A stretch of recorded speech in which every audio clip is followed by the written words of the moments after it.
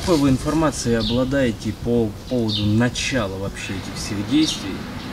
Майдан, те действия, которые происходили на Майдане, те ужасные события, сотня небесная, которая украинцы называют небесной сотней, погибшие сотрудники МВД, вот эта вся ситуация, и как она на вас лично отразилась? Эти события были явно негативными. Не только Луганск, там, Донецк, там, Харьков, все вот эти вот регионы были явно недовольны вот этим поведением нацистов, которые там, видел вот эти вот ролики, когда они цепями бьют там Беркут, хотя Беркут это исполнительный как бы орган, он ничего там не решает. Вот они сделали из них врагов народа. Явно это было проплачено, организовано спецслужбами США, это 100%.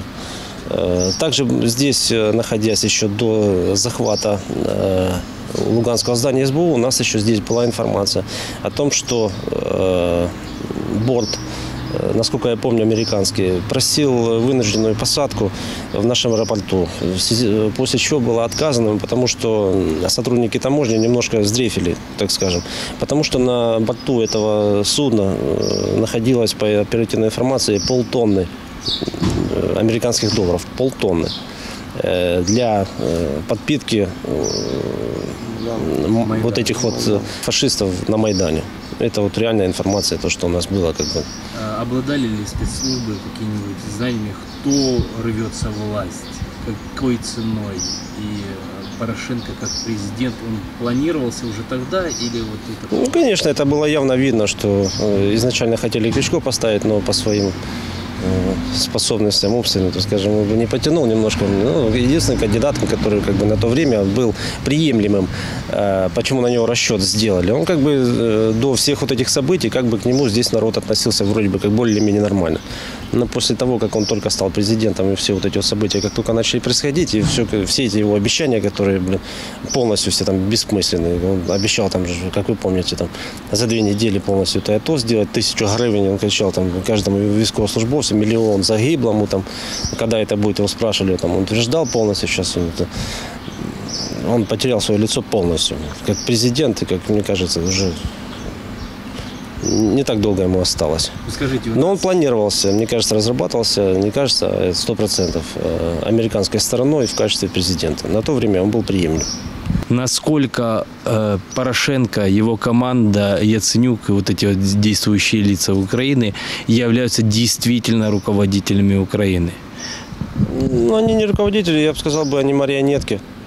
Просто люди, которые назначены в креслах и которые действуют по диктовку компетентных органов Госдепа США. Это явно. Ну, то, что они сами там принимают какие-то решения, нет.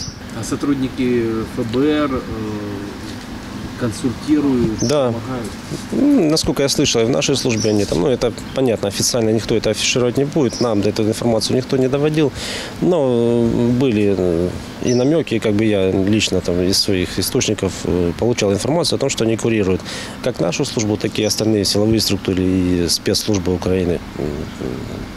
Это... Какое отношение у ваших коллег к этому? Ну, вынуждены они как бы подчиняться, потому что, другого выхода сейчас пока они не видят. Понятно, что хотели, вот люди рассчитывали, что будет Харьковская там народная республика и более как отделиться там большая часть русскоязычного населения там. Но сейчас пропаганда украинская так уже людям замылила мозги, что ни в какие рамки не лезет. К этому вопросу, на ваше мнение, почему нет Харьковской, нет Одесской? Какая работа, функционал проводится для того, чтобы это не произошло со стороны Украины? Ну, какая работа проводится? Они снимают верхушки, полностью ротируют, ставят своих людей. Милиция это первое, там, назначают своих глав, которые там проводят превентивные меры по задержанию тех лиц, которые могут предоставлять какую-то опасность, которые имеют влияние на общество. То есть действуют превентивными мерами. Потом ставят своих людей одиозных, таких как товарищ Москалев в Северодонецке. Тоже такая личность. Все люди там в шоке просто, северодончане, особенно и область. Да и здесь. Ну, а причина, почему в шоке?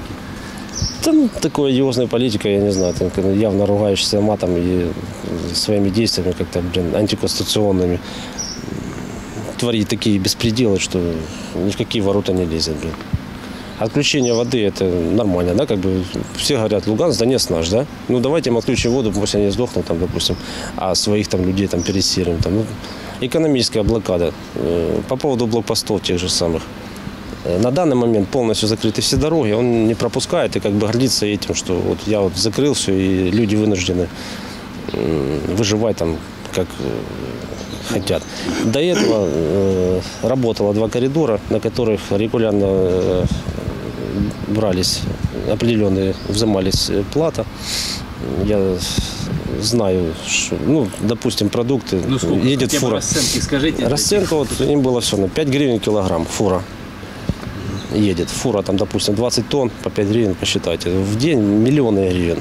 Все это курировал главный милиционер города Северодонецка. А фамилия также милиционер? Науменко. Также Наливайченко, я думаю, что там больше курировали Донецкую область. Там тоже коррупция происходит. Ну, собственно, почему здесь такие цены в ЛНР? Все, что оно закладывается, основная цена как бы не в стоимость, себестоимость товара, а вот эти вот деньги, которые взимаются на блокпостах.